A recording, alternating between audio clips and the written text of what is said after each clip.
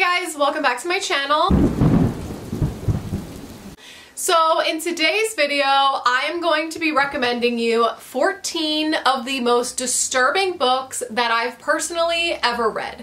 So a lot of these are super disturbing to me. There are a couple that are a little more easy to digest, I guess you could say, but I don't think that this video is for like beginners by all means. I think there are a lot of videos on YouTube recommending disturbing books that are a little, a lot less disturbing than these ones. So think of this as like disturbing books for advanced people. First things first, Survivor by J.F. Gonzalez. This is one of my all-time favorite extreme horror books. It's the first extreme horror book that I've ever read in my life. So you're following this woman and her husband. They're on like a romantic getaway and they get separated, and our main character Lisa gets kidnapped.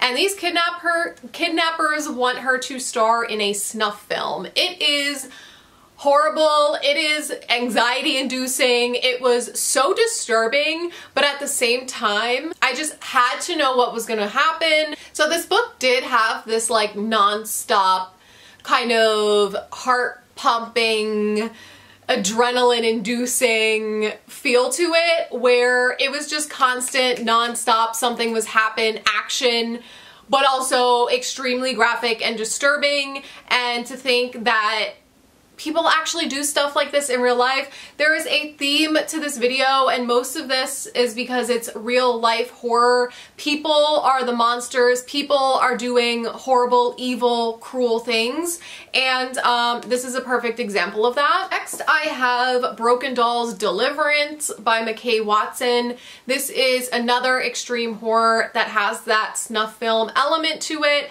People doing horrible things to each other, but so you're following this main character who is, he had a really shitty upbringing. He's just struggling in life, and we really get inside his head. There's tons of character development in this one where we actually feel for this main character and learn about his upbringing and his struggles with being gay, and you really just feel the emotions for this character. And now in present day, he is a sex worker and he gets involved in a situation just like Survivor. He is kidnapped and abducted along with someone that he cares about, and it's that whole like, is he gonna get out? Is the person that he cares about gonna get out? Very anxiety inducing, and because you got that strong character development, it really made me emotional reading this. Next is Cows by Matthew Stokoe, one of the like famous splatterpunk books out there. So we are following this guy who works on a meat processing factory, farm, plant. My brain's a little hazy. Where he is really struggling with life, again, really struggling with mental health and the way that he views himself and other people. And we're following him as he navigates life dealing with an abusive mother and also the horrible things that they do on this factory farm. It is so over the top disgusting. Lots of poop, there is a lot of animal cruelty in this one. It is very over the top disgusting, but it also has these there's tons and tons of themes in this one that you could pick apart about depression, loneliness, mental health, but also like society and the hierarchy of society, and there's just a lot that goes into this one. And I think if you're looking for a gross, disturbing read, but also is intellectual at the same time, this would be a great one for you. But this one is like really messed up.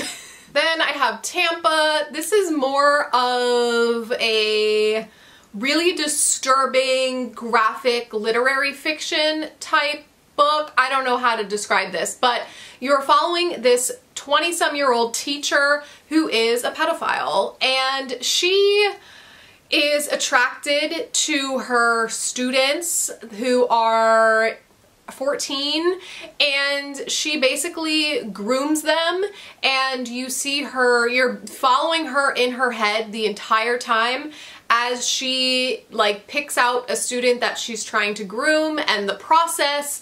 And this is very, very graphic, very detailed, very disgusting and disturbing, but getting inside of her head, like there's just something about reading from her perspective and the thought process that is just terrifying, and the realistic aspects of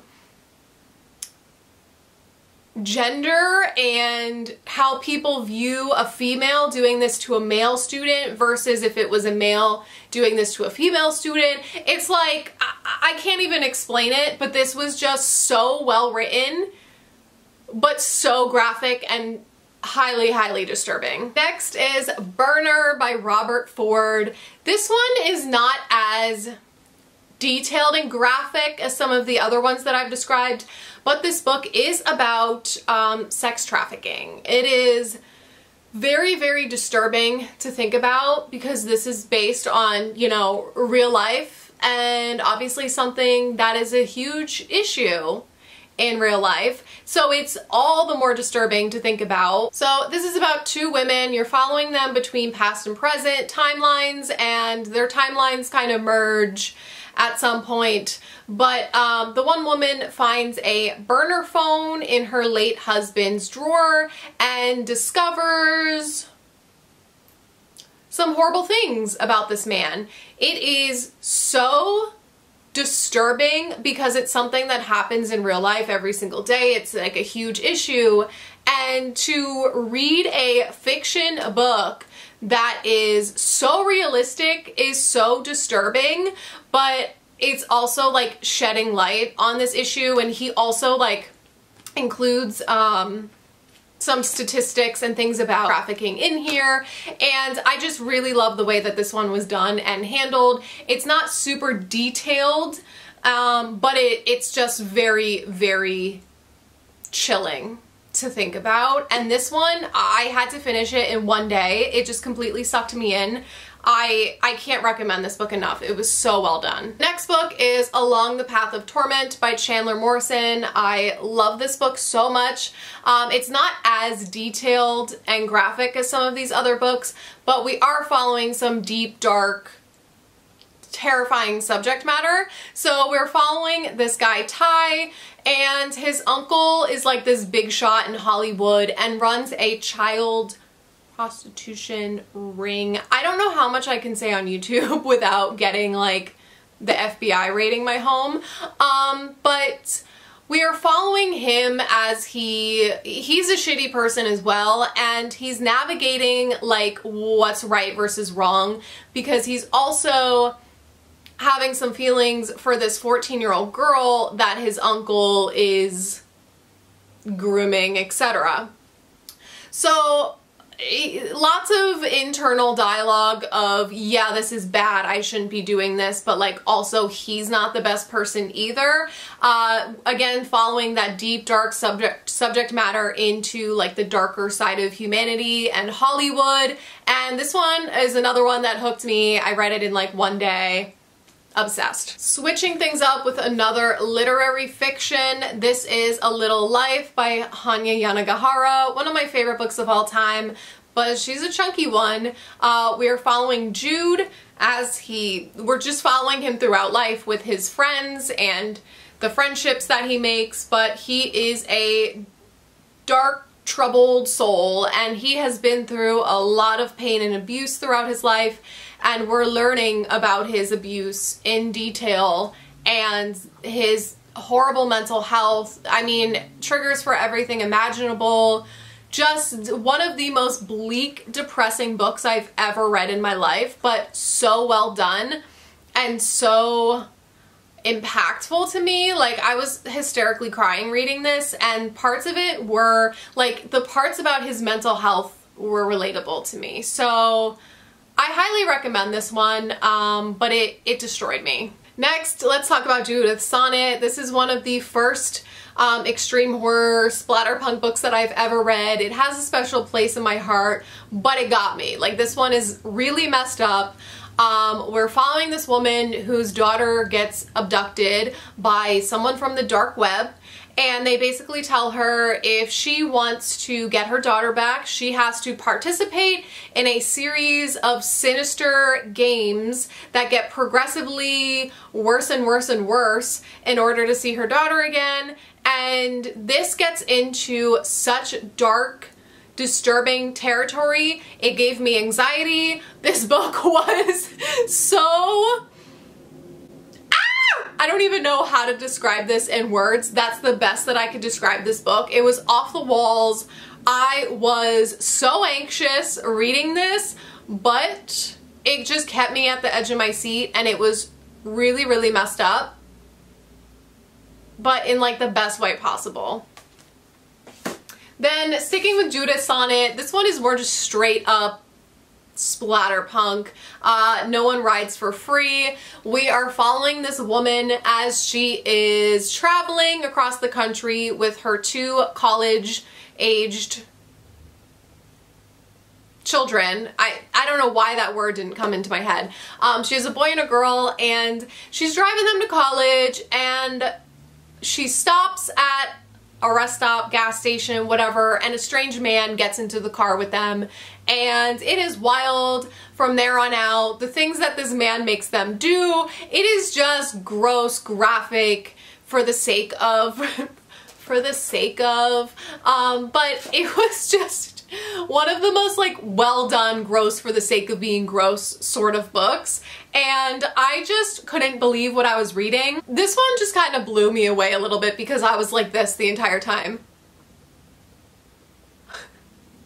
That was me reading this book. I plead the fifth. Next is one of my holy grail favorite books of all time. It's American Psycho by Bret Easton Ellis.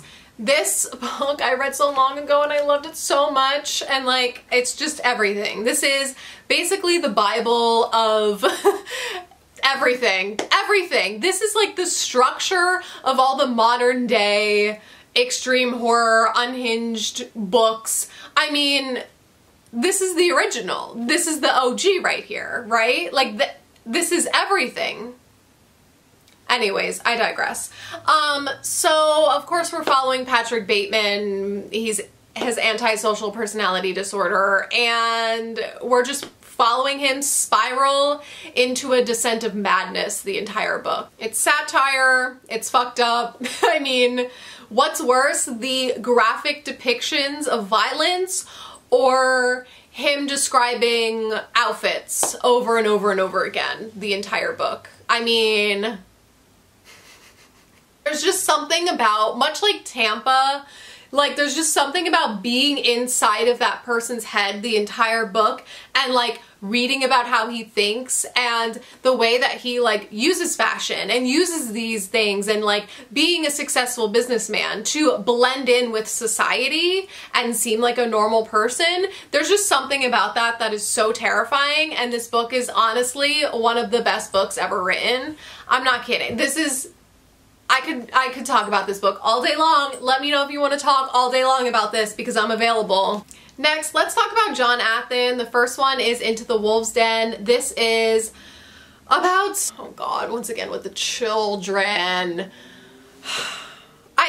It's terrifying subject matter. What can I say? So we are following these 2 young girls. They get abducted by these crazy men, again, who do horrible things, okay? Film snuff films and do all kinds of crazy things.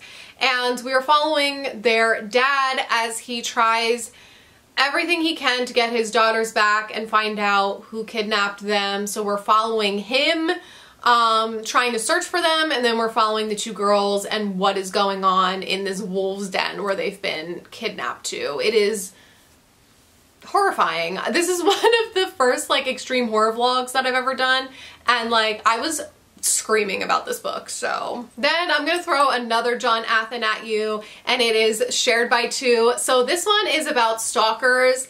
This one freaked me out because stalkers are subject matter that terrify me. I have had my own share of situations, and fuck. So we are following this guy who's an author, and he writes extreme horror, and he decides he's going to start writing fantasy. And when he announces his new novel and that it's a fantasy novel, a very angry fan begins writing him more and more unhinged emails, and things progress from there. So the whole stalking situation is terrifying because this is so real life that it scares me. And just the progression of how things get worse and worse and worse. This book is so suspenseful. I was on the edge of my seat. It messed me up. Next, we're going to end on a lighter note here with these two books. Is it lighter? We're talking about cannibalism. Tender is the Flesh by Agustina Bastarrica. This is about...